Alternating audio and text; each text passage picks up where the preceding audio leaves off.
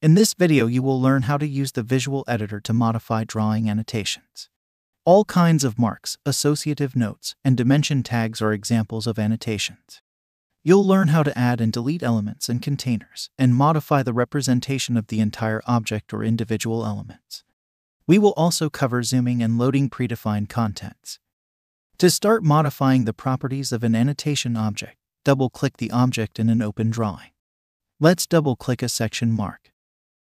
As you can see, the property pane will open and show the current section mark contents in a box or boxes called containers.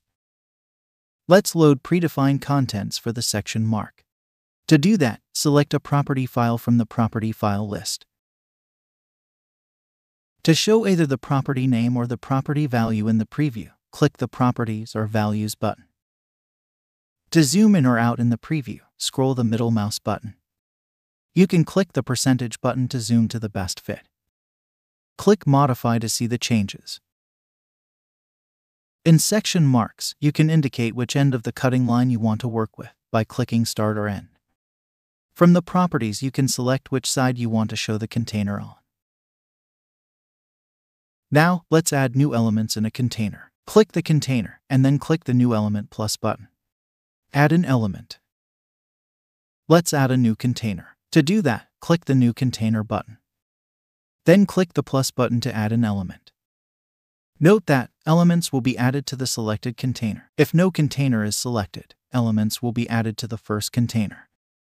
In section marks, detail marks, or view labels, you can add up to 5 containers. You can drag elements in most of the visual editors. However, in the section mark editor, you can also drag containers and elements between containers. To delete an element or a container, click the Delete button here. You can modify the representation of the whole annotation or an individual element. You can also modify other properties, like the text placement, section symbol properties, and leader line type. Finally, you can change the distance between the container and the section line by dragging the container and adjusting its distance.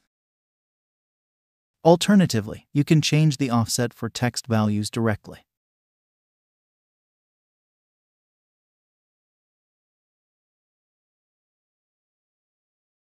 Now the modified properties are highlighted in yellow in the editor. Click Modify to apply the changes in the selected section mark.